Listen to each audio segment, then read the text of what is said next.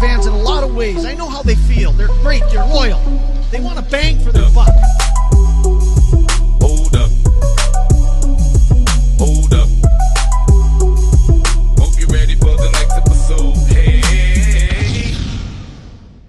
All right, everybody. Welcome to a very special episode of the LarschCast. And we are here joined by Jake, Heaps, and Stacy Jo Rost, who's returning to the show of the Jake and Stacy Show on 710 ESPN Seattle. First of all, Stacy, welcome back. We missed you. A long time no talk, you guys. I'm very excited. We're excited to reconnect with you and you know, have some fun. We'll poke some fun at the Seattle Seahawks, as you know, we like to do a lot. Ryan is not here to save you. And then only Ryan's on my side. Yeah, exactly. We kicked him off for this one. No, I'm just kidding. He couldn't make it. And then we're very happy to talk to your co-host here, Jake Heaps, who's also Russell Wilson's quarterback coach. Very excited to talk to you about how Russell's played his last game in Seattle, but we will get to that. How are you doing, Jake? Welcome to the show. What's going on, guys? It's good to be here. Excited to join you. Stacy said this was going to be a blast, and I can already tell she delivered on that, which, you know, sometimes you just never know with Stacy. So, well, let's just start with the dynamic that you guys have, because I love those clips you guys share and how you kind of interact on social and the fun that you guys have with each other. I mean, I follow Stacy and she's always sharing, and ESPN 710 Seattle is always sharing some good, hearty clips. Tell us about how that show came together and the dynamic you guys have with each other and why it's so successful. Stacy, you can start. Or Jake, go ahead, Jake. Sir. Yeah, I mean, you know, the biggest thing is Stacy's all getting ready to have great things said about her. She couldn't be further from the truth. But I think that, you know, honestly, one of the cool things about Stacy and I and our show is that her and I did not grow up in this industry. We did not grow up, you know, really aspiring to be, you know, sports broadcasters. It was something, honestly, in my career that, you know, was a cool thought. Like maybe if I got done, I could be on TV. I'm seeing all these, you know, former athletes make that transition. Maybe it would be something cool, but I really fell in love with coaching, and that's really what I got into. And I started my own business, and then just somehow, some way, I got asked by Brock Heward to fill in for him on the morning show.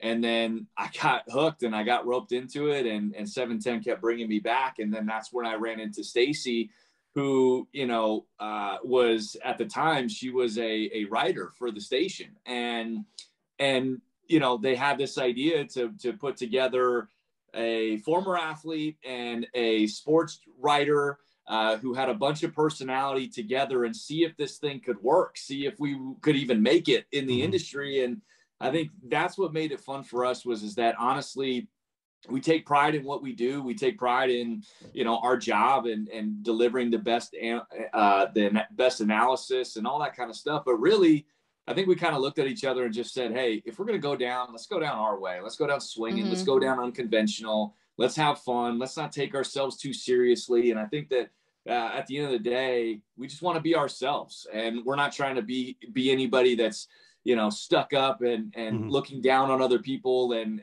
you know, hey, we know more than everybody else. We're just trying to deliver our thoughts and our analysis and really embrace the side of it that we're just having fun. We just want to kick back, hang out and have fun with everybody. And so far it's worked out for us. I don't know if I missed anything, Stacy, but you know, it's really been fun. It's been a blast. No, yeah, Jake summed it up perfectly. And I think that, to his point about tone, one of my favorite things about our show, and I'll include Curtis in here, who's our producer, but also our friend. The three of us are really good friends, and I'm sure something that you guys are familiar with, which is just talking as though if no one was there, this is how we'd be talking to each other. And yeah, you ham it up once in a while, but for the most part, you're just kind of speaking in a way that feels natural. And I find that for Jake and myself, I'm speaking for Jake here, but I think this is true, that for Jake and myself, not either aspiring to be sports radio hosts or coming from that background kind of lends itself to a more natural tone. And it's not that people who are from that background don't sound natural. They quite often like jump right into it and know exactly what to do. Whereas we had a lot of obstacles and learning curves. A lot of growing moments. That's for sure. A lot of growing pains. And so there's pros and cons to either, but I think for both of us, there wasn't someone in the way that we thought, I want to sound exactly like this person, because, you know, Jake's looking at it as he's a former athlete. He's not jumping into it as, you know, someone where he's looking at, you know, Mike Salk, who's our program director at the time, is from a different background. And obviously for me, there aren't a ton of women in sports radio. So neither of us had a tone of, I need to sound like this. We just kind of came in as ourselves. So you guys are completely opposite to us, because TJ always tells us that he knows more than the rest of us. Get out of here. Show, right? Can't relate. I was gonna say Jake mentioned something that was important to me, and Nav just takes it the other way. But no, I thought you said something that was really important in comparison to this market here in Vancouver, where there's obviously a heavy Canucks coverage. I think not talking down to your listeners.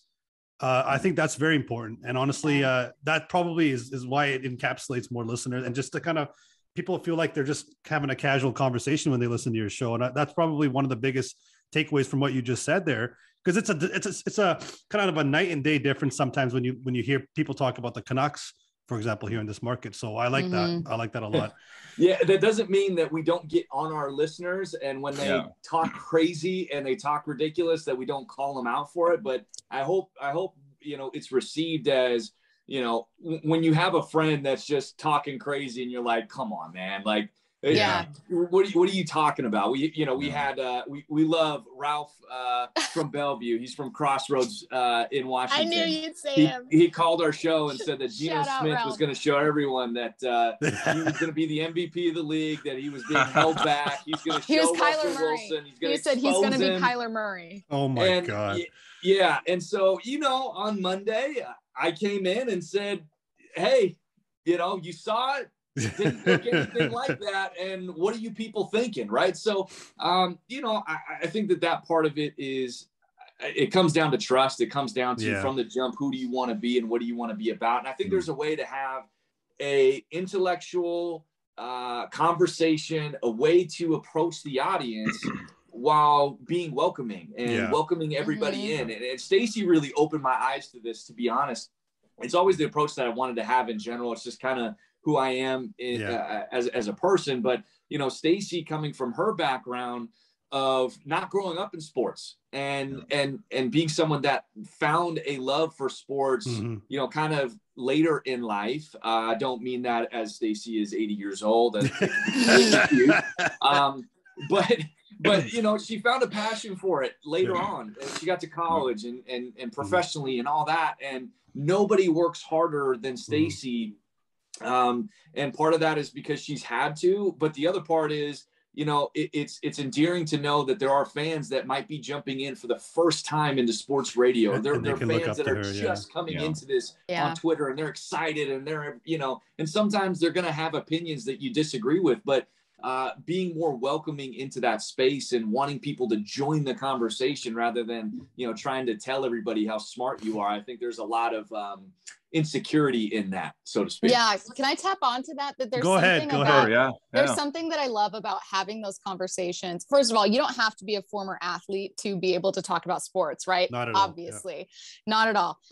But one thing I do love is when former athletes who have been around it don't feel the need to like show off, because they're able to simplify it. And they like, so one of my favorite things about both Jake and our colleague, Dave Wyman, is they've both been around sports their entire lives. And not only that, but have been in and around the game and know complicated things and infinitely more than anyone else. And they'll break it down and they'll be like, oh, that doesn't mean anything. Or they'll be like, oh yeah, well, that just means this. And I feel like sometimes there's like this one-up contest in sports that happens. It's just like, even within coverage of it, it gets kind of competitive, and it makes you feel sometimes, if you're new to it, like Jake pointed out, on the outside, like you feel like, oh, I'm stupid. I don't quite get that. Oh, I'm so dumb. I shouldn't chime in about it. And Jake and Wyman are both great about being like, okay, so what happens is when you're here and it's not level the playing down. field a bit. It's leveling the playing field. And I love that. Yeah. Well, it's funny that you guys are so complimentary to each other right now, because I did ask you guys to send 5 things about each other that maybe the listeners or people don't know. And it wasn't really complimentary, but we're going to get there. Well, there is, you know, a little different. But anyways, I like that dynamic you guys just shared. It shows that there's real love there. Now, before we get to that fun stuff later, Nav, let's go ahead and ask that question. Let's get ready with the heat. So me and TJ are honestly, we're the exceptions to the rule in BC, at least where we live, is most of the province are Seahawk fans. They love the Seahawks. All my buddies, cousins, they're diehard Seahawk fans. So I made a prediction the other day to TJ, and I'm like, I think Russell Wilson has played his last game as a Seahawk. So what I want to know from both of you, either one you can take is there going to be a point in the season where the Seahawks are so far out of it, just because the division that they're in, and they're already 2-4, that they just shut him down? And perhaps next year, where there's already rumors flying that he may not come back. So is Russell Wilson done in Seattle?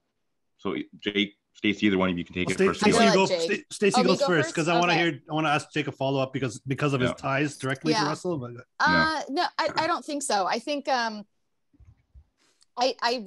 Pete Carroll was one of the last coaches to even sit starters in the preseason. So while I think that it's certainly possible that Russell Wilson might be in his last season with Seattle, like I haven't ruled that out. I don't think that even if they lose their next 4, that they just shut him down, or that at any point in the season they shut him down. I don't think it's in Russell Wilson's nature. And I also don't think it's in Pete Carroll's nature. They're both pretty similar in their will to win and kind of their stubbornness sometimes. So I cannot see them just shutting him down. So sometimes I have to make sure I separate church from state here. Oh yeah. Well, we're gonna push you though. with Russ and some people. Hey, you're not on your show though. Don't forget. You're not. Give us the truth. Give us the truth. No contractual obligations here, Jake. Come on. That's right.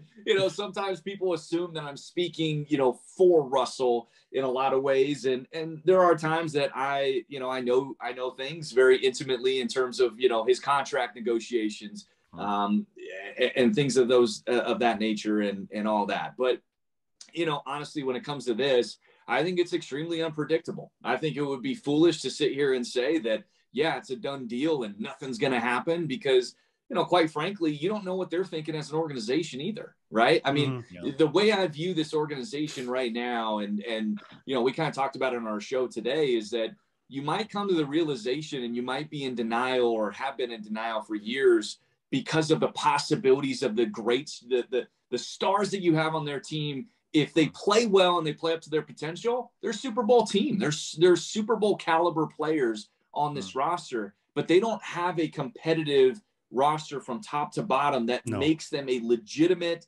Super Bowl contender year in and year out. They're a playoff contender. And so when you're spinning your tires in the mud and you're doing this for multiple years, and then you have difficult conversations and difficult things happen this last off season, it sparks some conversation. It sparks change in thought possibly. And I'll say this from that perspective.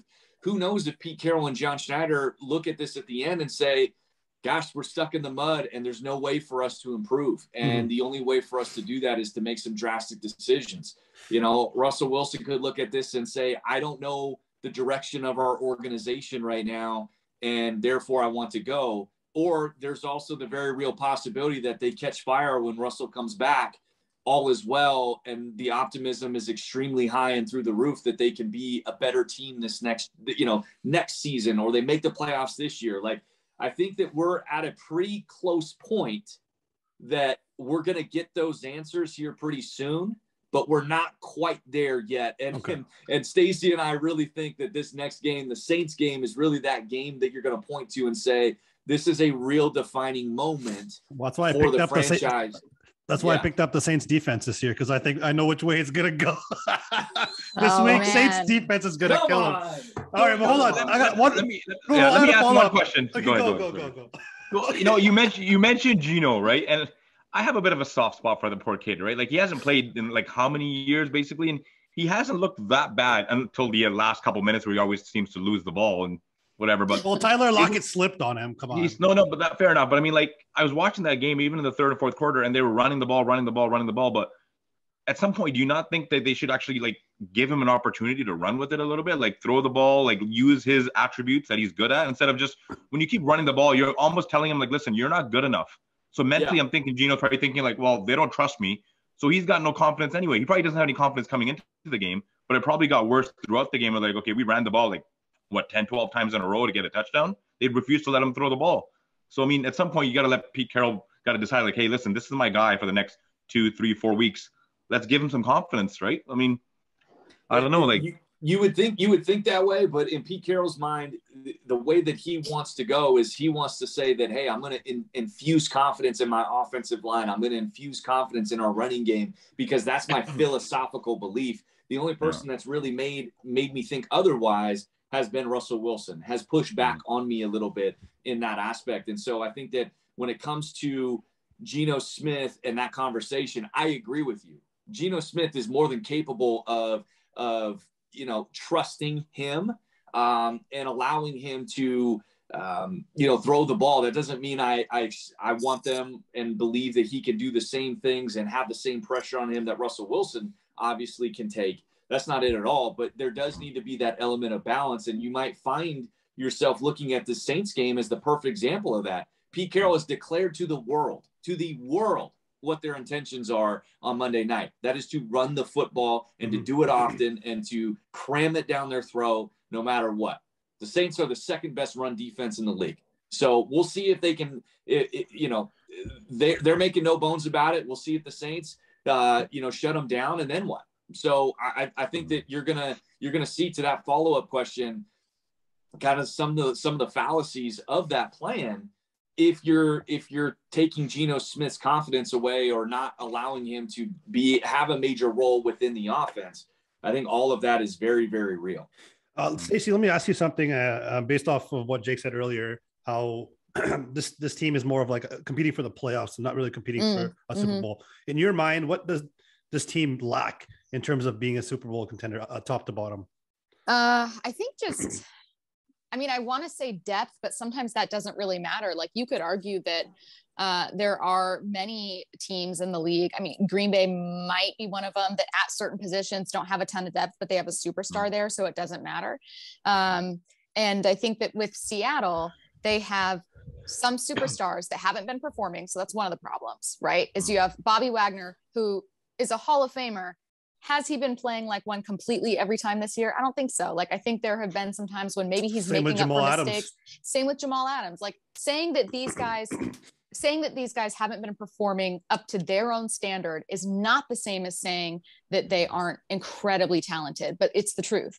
And so they have superstars at positions that just haven't been already hitting. And then not only that, but they don't have cheap stars. Like, I really do think that, like, sometimes with those Super Bowl teams, like, it's one of two ways. You maybe you're the Rams, you sell out, you trade first round picks, you get all these guys, or you tap into free agency and preferably don't overspend, but you find guys that end up taking off.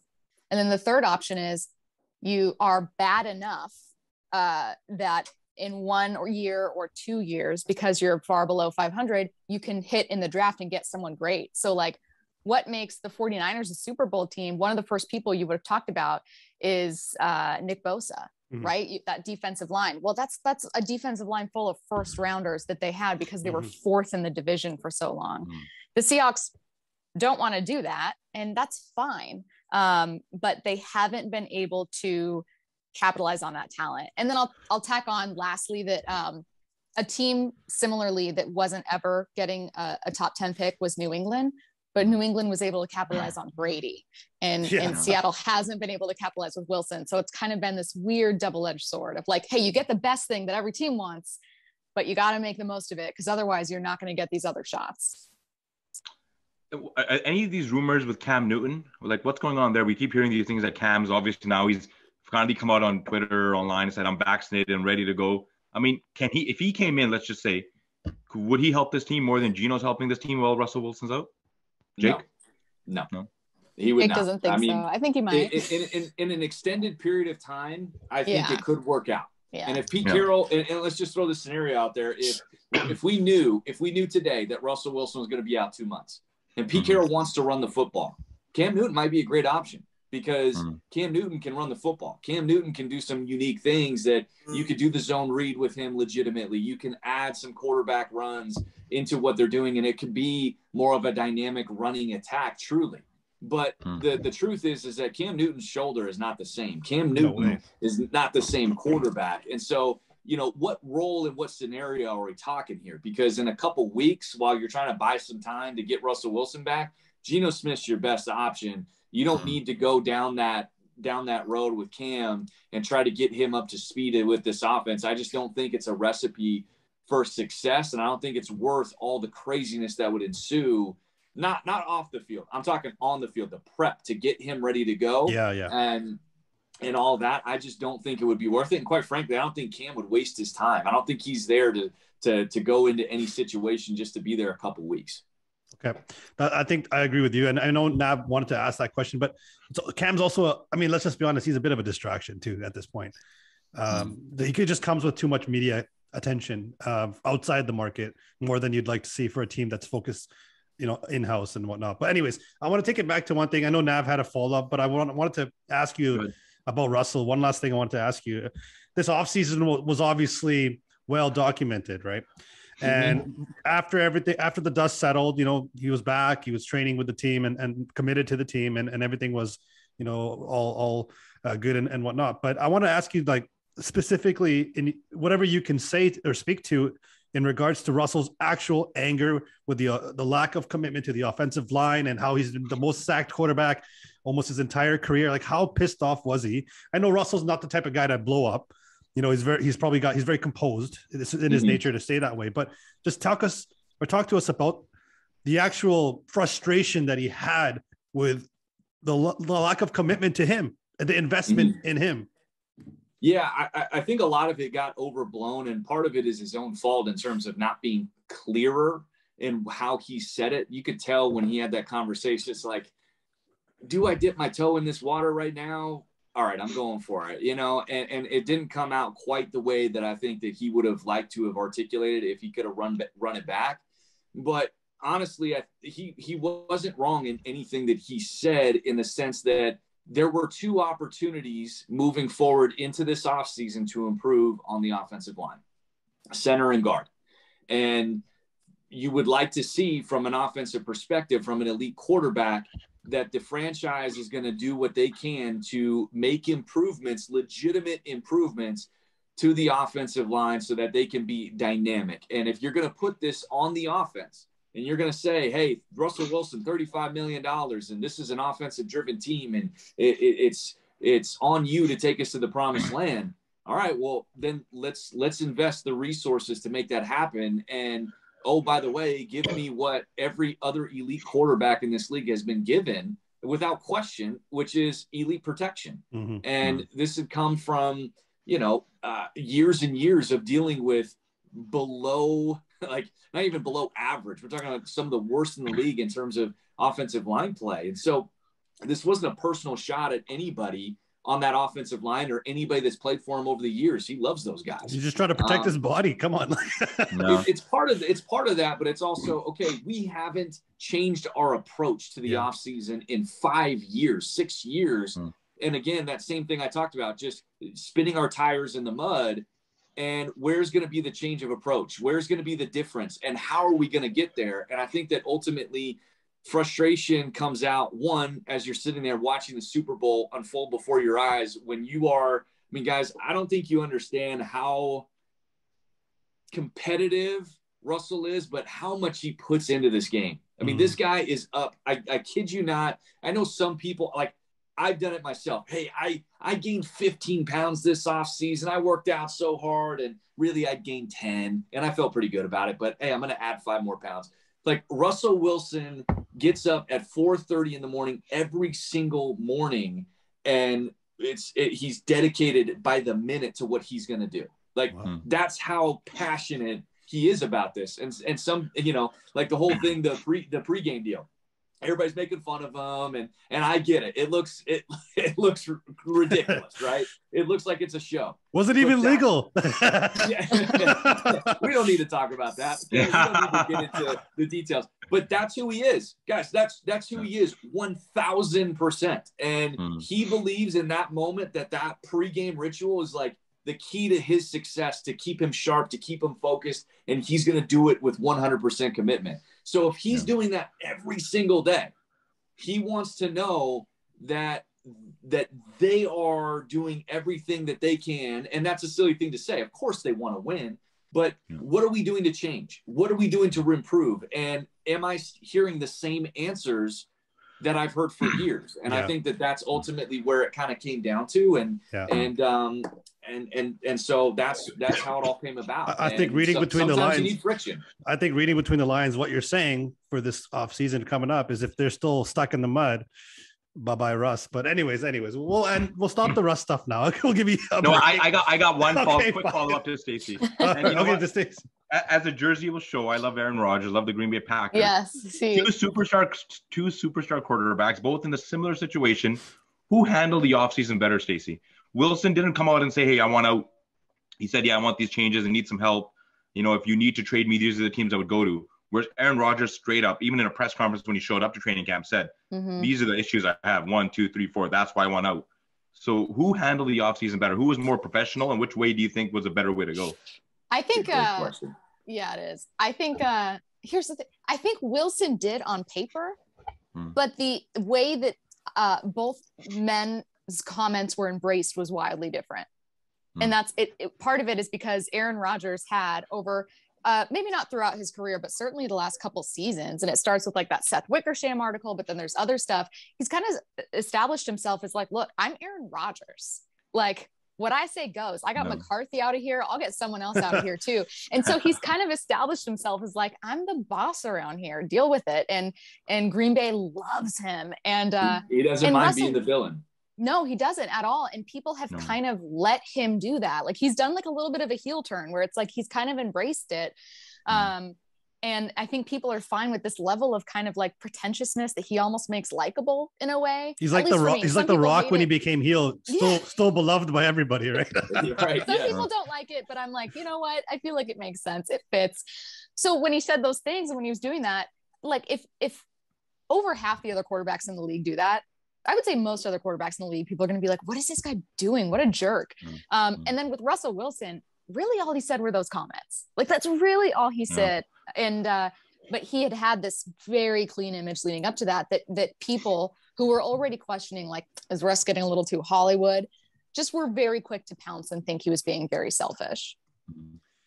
Okay. So we'll, let's ask one last division question real quick. I just want to hear your thoughts on two things. One, who do you think is going to win the division? And two, are the Arizona Cardinals being disrespected still? Oh, man. Okay, so it's going to answer both of those questions in my answer right here. But I will say, number one, the Arizona Cardinals 100% are being disrespected right now. What they've done is for real.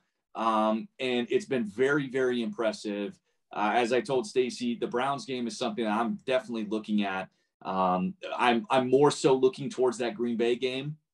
But if Myles Garrett had played and they did what they did, I'd be like, okay, this is a no-brainer. The fact that he was out doesn't mean that they weren't a good defense, but I think obviously that guy is incredible. So you didn't get the Browns at full strength necessarily, but they did a great job with Cliff Kingsbury out. But even with that being said, there's something about this group that I don't trust, and I think a big part of it is Cliff Kingsbury for me. Until he proves it, I just have a hard time believing in Cliff Kingsbury. There's a lot that I like on the roster, but Cliff's got to prove it. He hasn't been that guy in his career. He hasn't gotten this team through the tough moments. And that's not to say he can't. He just hasn't done it before. And there's something to that. Whereas I believe that ultimately the Rams are going to be the team that win the division. They figure out some of the defensive issues that they currently have. And quite frankly, their offense is really, really good and dynamic, and they've been there before, even with Matthew Stafford not being a part of it. I trust Sean McVay way more than I do Cliff Kingsbury. But how close is that like call that you're making? Is it definitive? You believe it, or you think that it's going to come down to the wire last couple games, maybe the last week of the season? I believe it now, but Okay. Let's say if Arizona goes out there and completely controls the game against Green Bay and takes it to them, I'm probably going to change my answer. Okay. So that's where I'm at right now. Stacy, what do you think? I'm going Arizona winning the division. I do think they're being disrespected. And I think it's that same thing. If you had Sean McVay leading this exact same Arizona Cardinals team, they'd be a Super Bowl favorite. I think a lot of it is Cliff Kingsbury was entering the season on the hot seat. And so people are like, well, is this you, or is it your players just finding something and maybe they'll get injured? And also having some older players that people had written off. Right. But yeah, I think it's the Cardinals division to lose right now, not just because of the record, but I have some serious questions about the Rams defense. Like what? The drop off this year has been pretty notable. I think they've let some explosive plays go. Obviously, Aaron Donald's still phenomenal. Ramsey's still phenomenal, but they've had more questions with their secondary than they did last year. And I don't think that their front seven has been great enough to make up for it. Yeah, you've seen some teams still take advantage of the deep throws and mid throws. Yeah. But anyways, great football talk there. We're going to switch it a little bit here as we wrap up. I really appreciate all the insights, though, Jake and Stacy.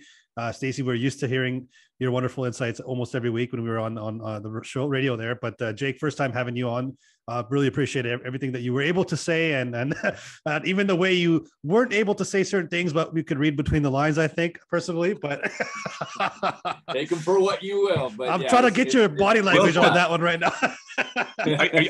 Hold up. Are we saying Russell Wilson is going to be a Green Bay Packer next year? Is that what you're telling me? They're going to switch. They're going to switch. They're going to switch. Jason LaCaforna actually said that today in an article, and I saw that, and I was like, okay, we're at the most ridiculous level possible in this conversation right now. Makes zero sense. There's no way that happens. Also, like Pete and John being like, we're so tired of a quarterback with his own opinion. Let's get Aaron Rodgers in here. Like, that's not going to go over well. All right. So let's have some fun as we wrap this show up. I asked each of you guys individually to send 5 things about the other person that you think people don't know about them. 5 things. Okay. Now, okay. I'm just going to leave it like that and have you guys guess, because beyond the 5 that I'll share, we might get some more out of this, right? So fishing. Okay. So whoever wants to go first, maybe ladies first, right? We'll be gentlemen here. Okay. So Stacy, what do you think Jake said? Oh, by the way, whoever gets the most points, we'll go 5 rounds. Whoever gets the most points is going to get a prize, and that prize is going to be a T-shirt of either Aaron Rodgers or Drew Brees, because Nice. We don't like the Seahawks. Great. We'll send you a LarschCast hat too. So what is the first thing you think Jake said about you that people don't know? I think he probably made fun of my food opinions and said I have horrible taste in food or something like that. I'm going to give you a point. He said, you punish yourself with horrifically healthy food. Yes. Point for Stacy. Exactly. Ding. Okay. Yes. Jake, what is one thing Stacy said about you that you think people don't know? That I don't know. That you think that other people don't know about you. That one thing that she said. Maybe that I yell a lot. Is that one? Everyone knows that. No, everyone can hear that every day. 1-0 Stacy. 1-0 Stacy. Okay. I'm crushing this. Round 2, Stacy. Go ahead. I am assuming that he wrote that I am a double major. I brag about it a lot. Nope, that's not one of them. Nope. Dang it. Jake. Everyone's very well aware of that. Everyone in the office, like sales staff. Did I mention I'm a double major? Let's see. I'm trying to think. How maybe about something that goes against your image? That goes against my image. Yeah, that's probably accurate, Stacey. Based on what it goes against my image. Every now and then I can be known to give in a little dig here or there to Stacy. No, I think you'd be too soft to each other. It's really like Stacy said, it's something that obviously she knows about you, but other people don't, because it's something that you don't like to share, but you're gonna have too competitive for this, but I have no clue. Okay. Okay. All right. So it's still 1-0 Stacy after 2 rounds, 3 rounds left. Stacy round 3. Go ahead. That people. Okay. So if he was pretty mean, that people might not know. He might say, "I work in sports, but have no athletic talent and can't throw or catch a ball." No. Just going through here. No, that wasn't one of them. But it's so very, very true. That was a self goal and not even a point. You're just promoting yourself now. Well, the opposite of that, I mean. Jake, I'll give you a hint for yours. It's something that you did in the past? Yes, that's a good hint. Something that I did in the past. Oh, Yeah. Are you talking about my suspension from Yes. school? Nice. You got suspended once for making a counterfeit parking pass in high school. Yes. Yes. Yep. A counterfeit parking find a pass. That's way. pretty smart. I like that actually. Yeah. It's almost it worked out great until I got caught. It was phenomenal. Not as I mean, that was more clever than because you still got caught, so not clever at all. We were talking about Evander Kane, who was making the fake vaccine pass. Did you hear about that? No, I didn't. No. Evander Kane in the NHL made a fake vaccine pass, and he got suspended 21 games for that. So Wow. the funniest part about that is he's a very like he's been well documented to be having a gambling addiction. Yeah. So the NHL gave him 21 games to get that. So it's pretty funny. That's awesome. All right, round 4, Stacy. So you're still up. Oh, it's 1-1 now. It's 1-1. Okay, can I get a hint? Yeah, okay, Jake, give her a hint. Okay.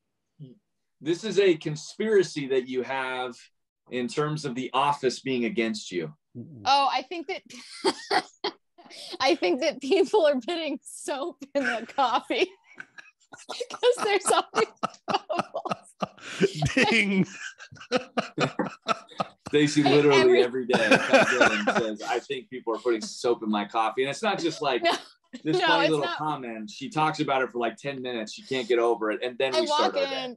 I walk in every morning and I go, there's a lot of bubbles in the coffee today. I think people are washing it out and they're leaving soap in it. I had the same thing where I was kind of rude one day on accident. I was in a hurry and I was feeling kind of like frustrated with the barista at Starbucks, who's already kind of weird. And I got to work and I was like, I think he poisoned my coffee. I read that and I was like, that is just hilarious. Who thinks that? But so many bubbles. With the people There's that they so work many with. Okay, so what do we have? 2-1 for Stacy now. Yes. End of round 4 here, Jake. Jake, I have one of yours. Do you want to drop a hint? Yeah.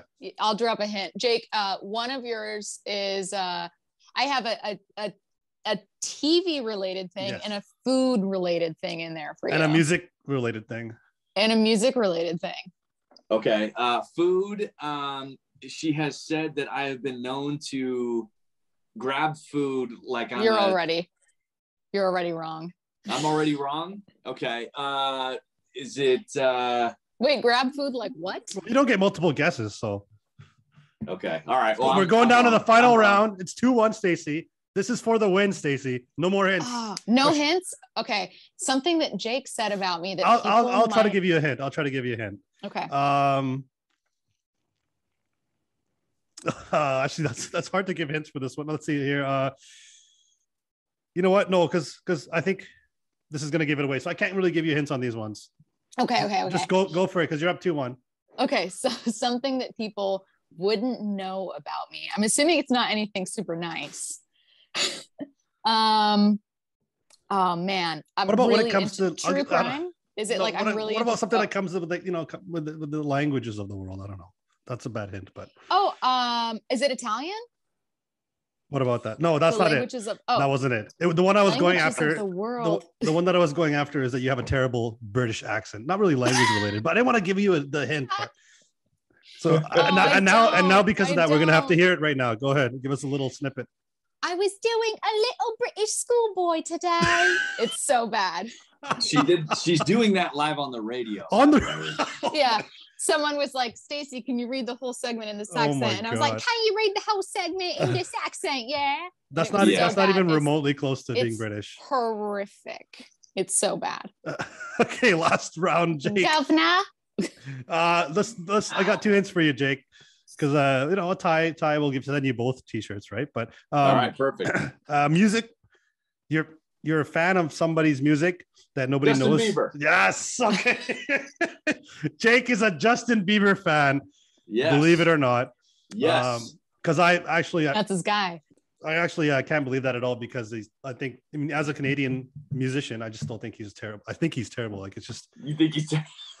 I just his last album's not bad. The way he's changed his kind of like personality to like kind of. Well, I do agree with that. He's kind of like acting more like, I guess, I don't know what to call it. Just trying to appropriate hip hop culture more, maybe. But Yeah. America can have them. Yes, can have that's how we feel. Me and Ev. Jake would love that. Wait, I don't know about all that, but anyways, do we get to know the rest? Oh yeah, so I'll just go ahead and read the list. So this is what Stacy said about Jake, and some of these are going to repeat here. You're a Justin Bieber fan. You hate salsa, which is very Not weird. True. I've evolved. I've changed my opinion. It depends. So you like on the salsa now? Okay. Yes, it depends on the salsa now. The counterfeit parking pass suspension. Yeah. You're a big fan of Love Is Blind and The Bachelor. Yes, but you pretend to not like reality TV. Well, those are the only two reality TV shows that I watch. Okay. He makes fun of me regularly for watching a lot of reality TV. I think The Bachelor is the worst thing that ever hit TV, by the way. So I would rather watch Jersey Shore reruns than watch the. I love Jersey Shore. That's fantastic. I got roped into it because my wife watches it. She loves it, and then as I watched it, or as I tried to be like, oh, I don't like it, I found myself being really into it, and then it was no turning back. So my mom is into it, like deeply into it, and my sister and my mom would be like watching it and be like, TJ, you should come watch and see how these men act. I'm like, what, fake? No, Jake will like talk to you about it. Like, I'll come into the office, into the studio, and he'll be like, I mean, you think it's going to be Kevin S? And the last one was you got to hang out with Drew Brees. Yes, but I question that, Stacy. How does he not talk about that? You're saying nobody knows about that? That doesn't make that any one sense. Was me pandering to you. Oh, thank you very much. but also that is true. That is true. Jake, you hung out with him on more than one occasion, right? Because you went to a baseball game with him, but then you also were like training with him. Yeah, went to a Padres game, and then this off season, Drew came and hung out with us while Russ and I were training, and it was awesome, man. I mean, Drew is There's a pantheon of quarterbacks for me, and Drew Brees is like he's up there. So he's the reason I became I became a fan of Drew Brees when he was with the Chargers, and then I just followed him to the Saints, and that's why I'm a Saints fan now. But you know what's funny? I think that's all the time we have for today. Listen, it's funny how things are coming full circle, because there's another quarterback that might bring me back to the Chargers. And he's a similar type of gunslinger. It's Justin Herbert. I love the way he plays, and I might have to follow him now. But with Jake on Stacy, it was she thinks that people are putting soap in her coffee. Said that already. She believes that she's the most popular person in any situation she walks into. Yes. Terrible British accent. Facts only. If she doesn't know this was a compliment. If she doesn't know something in depth, she studies like crazy to make sure she's got it down. Oh, that's nice. Tremendous work ethic. Nice. And then the punishing yourself with horrifically healthy food. So yes. Either way, thank you guys so much for this episode. You know, I really enjoyed talking to you, Jake, and Stacy. We always enjoy your presence. You're a hoot. That's a Canadian expression, by the way. Hoot nap. We'll have to do this again. Do it in America now. And there you go. Well. But we're gonna have to try to do this again after Russell Wilson is traded from Seattle. So I'm kidding. I might be waiting a couple years, but you got it. We'll be back. All right. Thank you, everybody, for listening. Thank you, Jake Heaps. Thank you, Stacy Jo Rost, and good night.